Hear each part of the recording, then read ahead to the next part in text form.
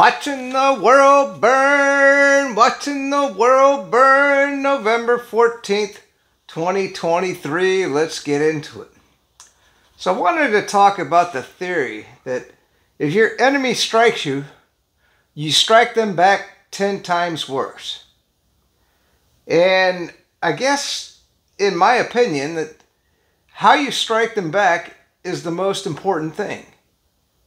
So I have made videos that my opinion is that if you're going to strike back, you have to strike back against the armed forces of the enemy, not the civilians. Okay? Because when you strike back against the civilians, you're creating much more soldiers, you're creating a worse environment for what you're trying to accomplish. And I just see the Israelis committing suicide. And so you might say, well, why is that cybersecurity guy? Why do you think that? Well, I think that there's world opinion is coming up against them. The Arab world hates them. Hezbollah has escalated all of their activity on the northern border. Israel has a limited amount of munitions to be able to launch again. Well, and of course they're in their effort to effect collateral damage, because I've been told not to use the word genocide, on the Palestinian city of Gaza. Of course, all the buildings are leveled at this point. How much ammunition do they have left to be able to fight their real enemies? If Turkey comes down, if Iran comes down, I mean, do you think that the United States, with a few carrier groups, can effectively fight a war, through a regional war in the Middle East? I just want to get into a few of my notes. And this was the point that I was trying to make. Okay, your enemy comes at you, you inflict damage on them tenfold. Well, you don't inflict damage tenfold on their civilian population, because that ain't going to do no damn good, because you didn't affect the military forces.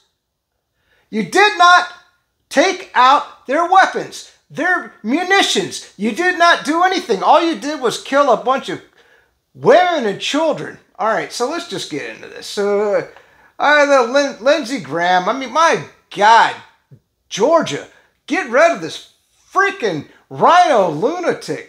Oh my God! All he wants is money from big money donors. I already talked about, we're going to have a broader regional war in the Middle East. This is what this is what the warmongering Democrats are engineering. Oh my God! Israel is killing itself. Their position on the world stage. Nobody wants to talk to them. Their diplomats have been pulled out. Most of the Arab nations, there was, what was the four? It was the Arab Emirates. I don't even know. There was 4 Arab nations that voted against, just go to total war against freaking Israel. So we have got an escalating exchange in the north with Hezbollah. You think Hezbollah is nothing to be trifled with? Oh my God. Yeah, okay. Israel went up against them and they kind of lost. I think it was back, what, 1973? And then, so now Hezbollah has been rearmed. I mean, they're what, like the 4th largest army in the Middle East? You think that, you know, F-35 planes coming across, and guess what? Hezbollah has... Oh my goodness gracious, they have air defense systems. F-35s coming across there, I imagine they're going to get shot right out of the air. And guess what? They've got the equipment to take out some of those aircraft carriers if they can get them into position. You know, just think about, let's think about back in Vietnam. Okay, when the French were sitting there and they were down in that valley and they thought that the Vietnamese would never be able to take those freaking artillery pieces.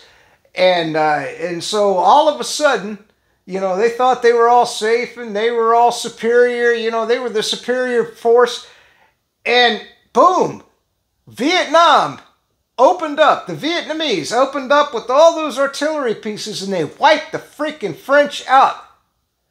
You don't think that there's people in the Middle East that are engineering stuff where they can launch torpedoes and stuff at the carrier groups that are congregated in the middle of, well, down there, Cyprus, okay? Now, in Greece, oh my God, these people are so freaking stupid. And that's what, no one in the White House is anything but stupid. That's all I got to say. No one in the White House is anything but stupid. Thank God Milley at least, well, I think he retired, didn't he? Of course, Lloyd Austin, the great Lloyd Austin, you know, he's a freaking idiot. Oh my God, the people we got in charge of our military are just stupid freaking people.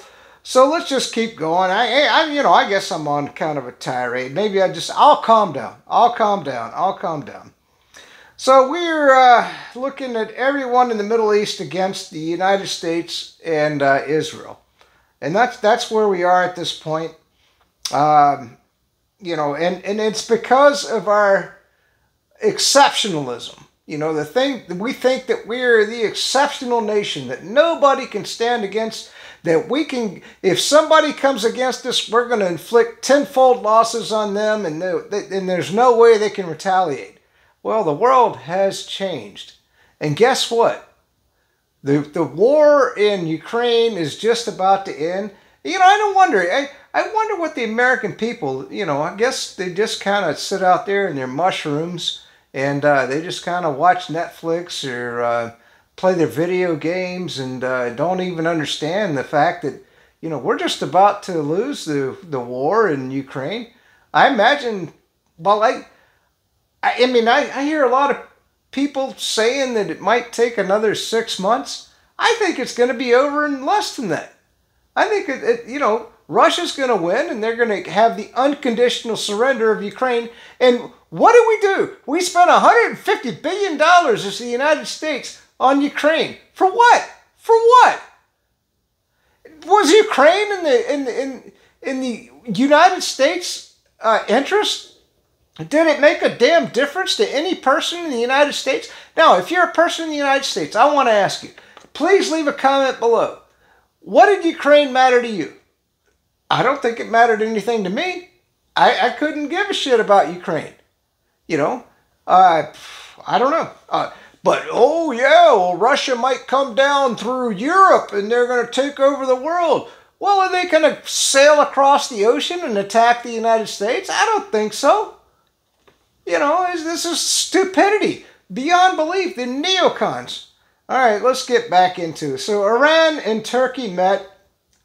The world is appalled. The world is appalled with what's taking place in Gaza, and even Saudi Arabia met. I mean, all the Arab nations met. Do you understand? They all came together, but of course 4 of them voted against, you know, taking military action. So we can, at least that was good. So attacking, well, and of course, yeah, now we've got our bases are being attacked in Iraq and Syria. Okay, I want to ask you. Okay, I'm going to say a cuss word. I know that YouTube doesn't like this. What the fuck are we doing in Iraq and Syria? Bring the freaking troops home. And you know, now at this point, they all hate us. They hate the United States. They hate the Israelis.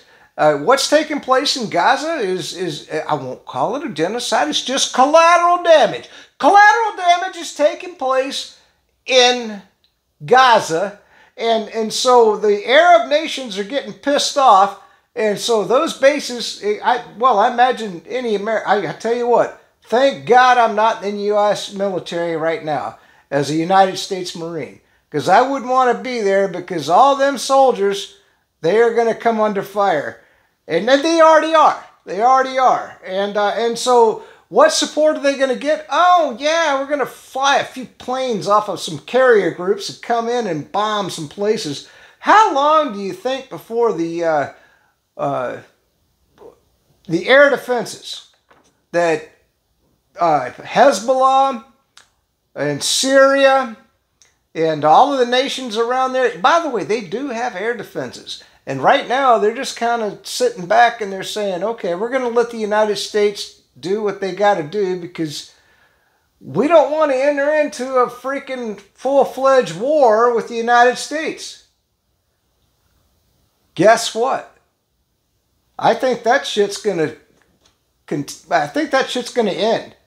And eventually they're going to start shooting down our planes. They're going to start launching on their carrier groups. And guess what? Then the whole freaking thing goes to hell in a handbasket. But let's just keep going. So the carrier battle groups are at risk. And by the way, how much ammunition do you think the carrier groups have? You think that, you know, what are we going to fly freaking bombs and torpedoes and tomahawks over from the United States on some sort of, or we're going to take ships? And by the way, the Russians have submarines. They can sink anything that we come across the ocean with. So what the hell? How are you going to resupply the carrier groups once they run out of ammunition? And this is a point that I've been making, is how long do you think before Israel runs out of ammunition? In their attempt to basically just exterminate the Palestinians with all of their bombs, and they're dropping them by the thousands every freaking day, you know, how long do you think before they run out of ammunition? And then, what are they going to do when Hezbollah comes out from the north? I mean, the stupidity of all this is just beyond belief. Holy shit. All right, so let's just keep going. So Russia was weak, but Ukraine is done. Okay, so that was the neocon excuse for starting the war in Ukraine. And I encourage you to, I'm not going to even get into this video, but there were peace arrangements that could have been made. Ukraine could have retained its military, but you know, there was all of the Western nations came across, the United States especially, and said, Ukraine, we are not going to accept peace with Russia on any way, shape, or fashion because they're weak and we think that you can defeat them. Well, guess what? Oh my God, what are the American people going to say in, what, 2-3 months when the war's over and Russia has won? I don't know. I mean, I don't know. I mean, are we going to go to nuclear war? Is that what you want? Is you warmongering Democrats? You warmongering Democrats? You freaking lunatics? Is that what you want? All right, so let's just keep going. Oh, goodness. So the populations are raised in war with Iran and the United States. I already talked about that. So we have no sane people in the United States government. None. I mean, the CIA has gone rogue. The FBI has gone rogue. I mean, what the hell? Who in the United States government under the Biden administration is going to get some sanity about what's taking place in the world? I'm going to be shocked. Of course, and the Russians now say they're going to go ahead and start doing nuclear testing because we have no nuclear treaties. There's no nuclear treaties anymore. We used to have nuclear. I mean, Robert F. Kennedy, look back in your history. He established the framework for us to have some nuclear deterrence between the Soviet Union and the United States. And now there's nothing. These neocon lunatics like Lindsey Graham, Mittens Romney, Mitch McConnell, and those are the 3 Republicans. But the entire Democrat Borg, I mean, they want war. War. War. That's what the Democrats want. Holy shit. I mean, I don't know. I mean, anyway. So now we get back to the Gaza hospital. And what does that look like to the international world?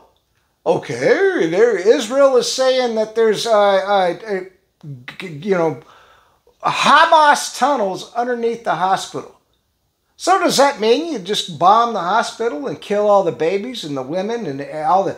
I mean, I'm going to tell you, I've been a hospital patient, and you're laying in that bed, and imagine a bomb drops on top of the hospital, and, you know, you're very vulnerable at that point because you're dependent on your nurses and your doctors and everything that they bring to you. And now you're under rubble. What are you going to do? You're going to die. That's it. You're just going to freaking die. Okay? And so that's what Israel is doing. And so why does the world look on that? Oh, because there's Hamas tunnels underneath the hospital, so that gives them the right to kill all those fucking people? Hell no. What you do is you go in and you say to the international community, we want inspectors to go into the hospital, and if Hamas, and see, this is where you can get international opinion from the world.